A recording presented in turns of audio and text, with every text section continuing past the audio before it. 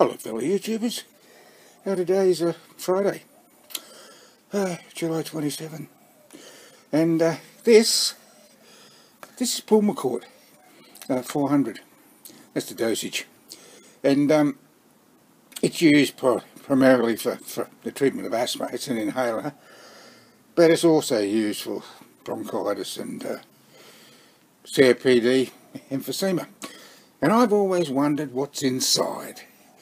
So, I'm going to have a look. Now first, you only have to unscrew the casing, set that aside, and right, there you have the mouthpiece. You turn it one way and back again, that charges it. And I think, oh, and the mouthpiece rotates. Now put the mouthpiece over there. And you see we've got a mechanism here which I think has to do with the dosage. You'll notice that there's a red line here down the bottom. That means all the dosages have been used. If it's up the top, there's approximately 20 doses left. Now this tube here, that is for the air intake. This one, I don't know what it is, which is why I'm going to take it apart and have a look. Now there is a spring at the bottom here which operates this. Oh yeah, now, I don't know.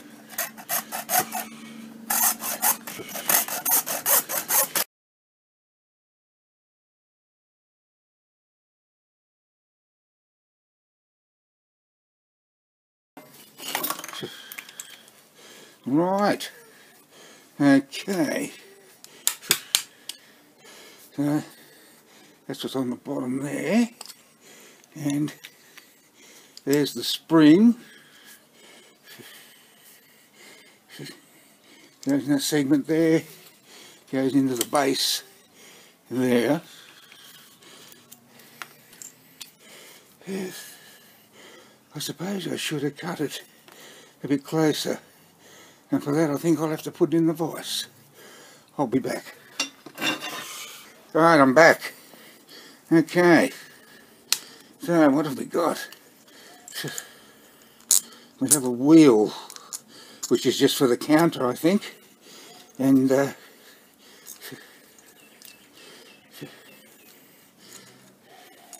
are holes here, and here, and here, and here. 3 holes each. So this is for the air, just you suck the air in. So I don't know what that one's for, but at least you can see what's inside of it. Now, what's in here?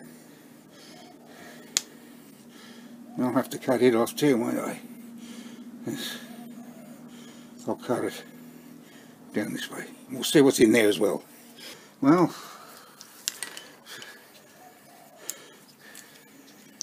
there's nothing inside there, I know. This is serrated here, as is on the inside of this piece here too. So maybe it is in the bottom. And when it's turned, hear that? Oh well. It says here, the rattling sound you may hear when you shake your turbuhaler is the drying agent built into the coloured base of the turbuhaler and not the medication. Okay, so the medication must be in this area here, in this side here. Anyhow, at least I've had a sticky beak. So in essence, we have the cover, we have the mouthpiece, we have the blue tube is for medication delivery, and this little white tube here is for breathing, taking the air in. We have the counter, which shows that little window here, the medication is stored in here, in this area here, and the bottom area, the brown piece, has a drying agent in it. So there you have it, in a nutshell. Yes, this the gum's still a bit tender, but the bleeding stopped, and everything's pretty. I'm feeling pretty tired today, but I don't know. I'd say it's got a lot to do with the extraction. Didn't have a very good night last night, but we all have those, don't we? We all do. Yes, indeed. Yes.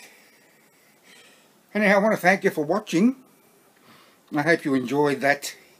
Well, that little investigation. And until next time, bye for now. Yeah. Made a bit of a mess. That'd be easy cleaned up now.